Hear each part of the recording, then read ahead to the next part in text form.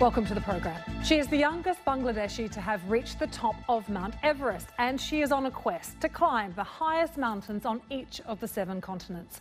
We spoke to Wasfia Nazreen on Impact back in February. This past weekend, though, she has been awarded National Geographic's award, Adventurer of the Year in the activist category. She has set herself the grueling challenge to celebrate 4 decades of women's progress in Bangladesh. We're going to be speaking to Wasfia in a moment to congratulate her on her latest award as well. First, though, let's take a look at what she has set out to do on her Bangladesh in 7 Summits campaign. The first summit Wasfia reached was Mount Kilimanjaro. You can see it here in Tanzania. She climbed to the top in October 2011. That same year, she went here. She summited Aconcagua in the Andes and then went on to climb Everest in May 2012. Last year, Wasfia reached the top of Vinson Massif in Antarctica and Mount Elbrus, which is in Russia's Caucasus Mountains. There goes the map. And in June, it's only just happened really, must be fresh in her memory. We'll be talking to her about it in a moment. She went to Denali in North America, and that means that all that is left to do is to summit Carstensz Pyramid, which is in Indonesia. What incredible achievements. Let's speak now to Wasfia. She joins me now live from her hometown of Dhaka. Thank you very much for joining us again, and congratulations on your new award. But let's first start by talking about the summiting of Denali, because Wasfia, I'm very pleased to see your nose is looking okay now. That turned out to be quite a challenging climb. Yes, thank you so much for having me. It was my 3rd attempt on Denali, but I got very lucky because the season had only 33% of summit rate. And luckily, I was acclimatized when the window opened and we pushed for it, but we were stuck in the ridge line with a 35 miles per hour wind, and I frostnipped the tip of my nose. But luckily, the face heals a lot faster, and I'm all better, and it's all good. Your mind and your body just must take such a battering when you climb these mountains. What is it that keeps you going and inspires you? You know, I'm on a mission to highlight how far women have come in the last 40 plus years of Bangladesh's history. So that's basically the source of my energy, and the way my people, the people of Bangladesh, have rallied me up. That's what keeps me going, and it's been truly the source of my energy when I get stuck. One of the things we love when we see pictures of you climbing is the hula hoop that you break out at the top of each summit. It seems like such an expression of joy to me, but what else is it about?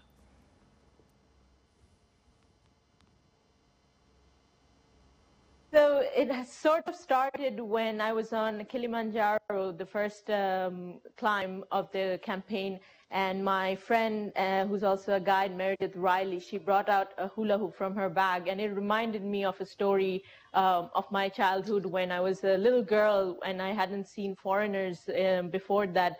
We had some visitors from Scotland who had their daughter bring this ring-like thing, and it's a very foreign toy for us.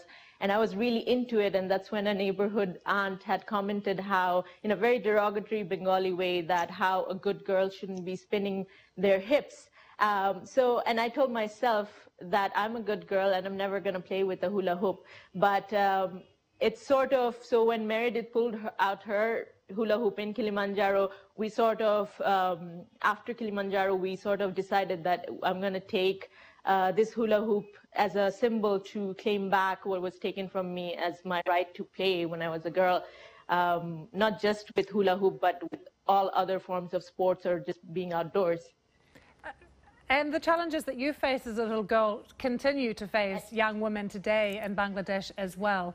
Tell us about the work that you're doing with your charity, the Yusul Foundation, because there must be huge challenges involved there in convincing parents even to allow their daughters to take part in some of the activities you do. Yes, there are challenges, but I'm very hopeful because I think things are changing right now. we have so many requests from villages where parents want, even fathers want their daughters to get educated, not just through the academic level, but through outdoors, and they're learning to experience that sports is good for adolescents and adolescent girls' growth, and smart women basically like to sweat. And so I think it's in a very interesting part of the movement, and I think it's slowly shifting, and I'm very hopeful that we can, given the momentum and given the highlight of this campaign, we're in a very good spot. And USL Foundation, we were Bangladesh on 7 Summits Foundation, and currently we're rebranding it.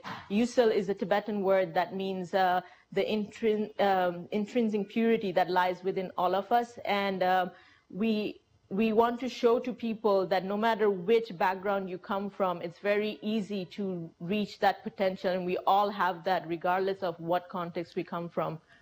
Wasfia, and we're also hoping that it has a Tibetan meaning. Say that again, sorry. Oh, I'm sorry. There is a slight delay, but I was just going to say that there are these pictures that we have of you when you're summiting Everest. For young girls in Bangladesh to see these pictures of you, you must be such a source of inspiration to them.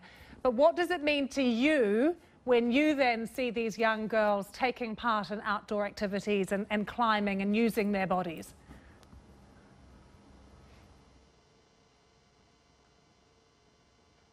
I'm really sorry, I missed the question. The line is a little... Wasfia, can you still hear me? I think we're having... Yes, I can hear you. You broke up for a second. I missed the last question. I just wondered how it was for you to watch these young girls that you're inspiring when they're outside climbing and using their bodies. What does it mean to you? Well, honestly and frankly, it's inspiration for me. I'm not inspiring them. To me, when I see another young girl, especially Bangladeshi girl, being out there and achieving their dreams, it takes me to my own childhood, and I personally find my own healing by having this experience too. And it's not just me inspiring them. I often and most of the time get more inspired when I'm in these situations. So it's actually the other way around. They inspire me. They're the source of my inspiration. Finally, Wasfia, we've got one more summit that you've got to climb. Are you desperately anxious now to get to Indonesia and to do it?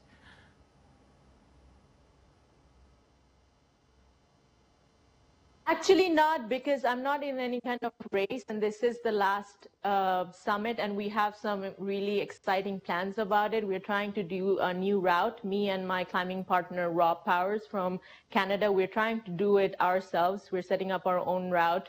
And it's been a little challenging because I have a Bangladeshi passport, and with a Bangladeshi passport to go to an Indonesia-controlled territory, we need 4 different clearances to come. The Army clearance still hasn't arrived. I was supposed to leave for it end of November. So right now everything is up in the air, and everything's sort of like very anxious. Like I don't really know when we're going to actually be able to leave. But the good thing about this climb is you can technically organize it all year round. So I can delay it a little bit. And I just want to do it in a proper way where the local people's wishes are respected. It's a very interesting territory. It's the local Papuans are often in tribal wars within themselves. I also want to make sure that our safety is guaranteed while we're crossing the villages into the hike, through the hike into the mountain.